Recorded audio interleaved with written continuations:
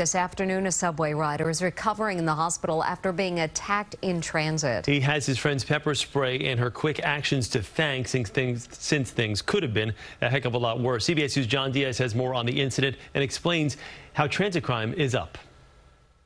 A scaled-up police presence in plain sight during Thursday morning's commute at the 72nd subway stop after a late-night stabbing, one that has sent even more shockwaves around the city. I do work the night shift sometimes, too, so I take the train in like the middle of the night. I see unbelievable things sometimes. Police say around 11 Wednesday night, a man and a woman were riding on a northbound number 2 train together when an unknown man got into a fight with them, exchanging words. Then he pulled out a sharp object and stabbed the 26-year-old man in the finger and leg. The victim's female friend then used pepper spray to fight off the attacker, who jumped off the subway at the 72nd stop. But the fact that this woman found it in her will to, break up a fight, I have so much admiration and respect for her. The victim is now recovering safely in a hospital, while certain crimes citywide, like shooting incidents, are down compared to this time last year. According to the NYPD's latest data,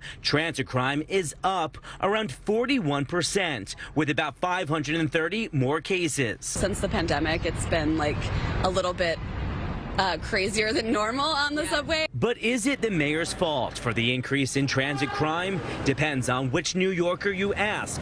They're torn.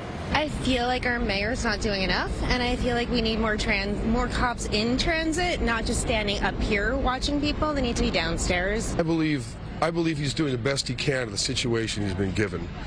It's tough. He's got a tough job. New York City's a tough city.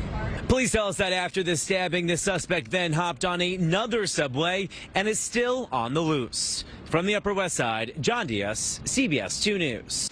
Well, the city has been working to install surveillance cameras on every subway car as part of a new safety initiative. It's still unclear if one was installed on the subway car where the stabbing occurred.